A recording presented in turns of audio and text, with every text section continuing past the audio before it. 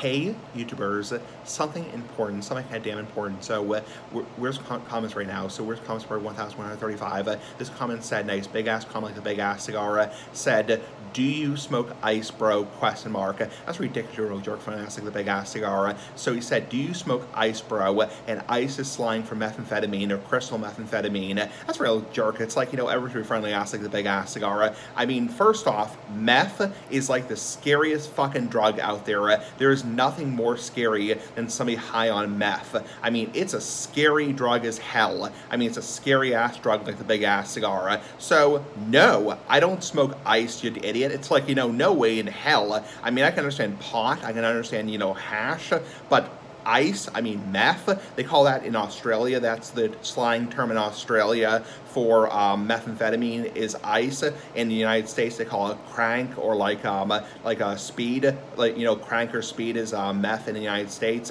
but in Australia they call it ice, nice big ass ice like the big ass cigar. But that's scary as hell. It's like, no, I don't smoke ice. Yes, I do act a little bit quirky, I act a little bit quirky and odd because I have high functioning autism Asperger's, and yes, I talk a little bit too fast. I mean, yeah, no shit, it's like, I talk too damn fast.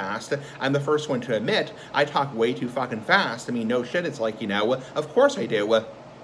I know people tell me all the time, slow down, take a deep breath, inhale, exhale, you don't have to rush, you don't have to talk really, really fast. You have all the time in the world. It's like, until you die, whatever. It's like, being silly ass like the big ass cigar. So yeah, no shit, it's like, I talk way too damn fast, but that doesn't make you high on meth or high on ice, which is a slang term in Australia. The term ice is slang for methamphetamine or crystal methamphetamine in the country of Australia, so the continent of Australia. So anyway, that's being a real jerk. It's like, just because somebody's talking a little bit too fast or acting a little bit quirky and odd does not automatically make them high on meth. When you're high on fucking meth, it's like, you are scary as hell. I mean, if you've seen somebody who's high on meth, I mean, thankfully, thank God, I have never seen somebody who's high on meth, because I would be scared out of my frickin' mind. It's like, no way in hell. It's like,